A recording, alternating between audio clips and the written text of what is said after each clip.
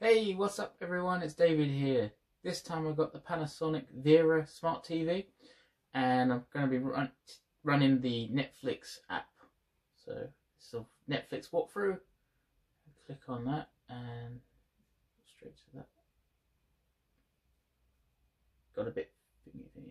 So you can see that worked quite quickly, and if I press the I, because one of the great things about the Netflix app is that you can find out how much data information's on the screen. So it says 5.27 megabytes per second and it's 1080. I'm pretty sure that's the maximum that movie's going to be using anyway, so that's obviously because I've said this loads of times, because I've got a wired connection. Now I'm going to go over to Rust Valley, which is in 4K. This is a really good show. So let's just put it on there, and the information is on the corner of the screen. It's running at 2160p, which is 4K. You can see there's quite a lot of information on the screen right there. It's jumped from 5 to 9.86.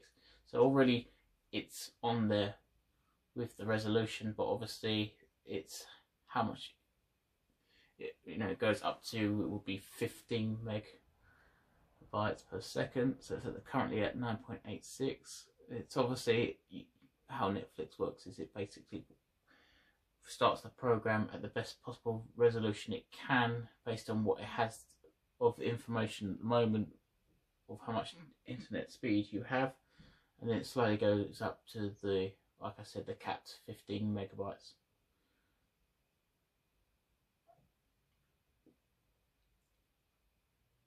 So yeah, it's pretty good quality picture there, but obviously it is basically a small portion of what it would be if it was from a Blu-ray, 4K Blu-ray, or even a Blu-ray.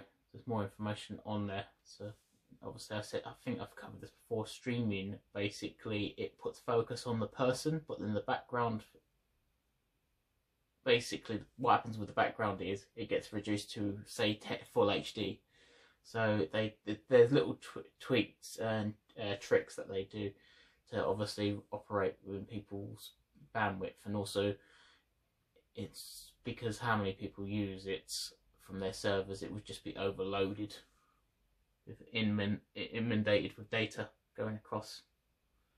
So they do these little tricks and bugs to go through, but the Netflix apps tend to be exactly the same across all of the devices. If the device is older and it can't basically support newer versions of Netflix tends to keep the older version going. I've seen it on some smart TVs, but I think they might have been shut down by now. So on the old my Samsung 2011 model smart TV 3D, which was I think the D range, but that used more of a red background, and it didn't really, it didn't use algorithms to tell you or show you what you previously watched and what runtime you still have left, and here's some new movies that meet your taste, I would say, the best way to say that. So obviously they've got a 4K Ultra HD section there,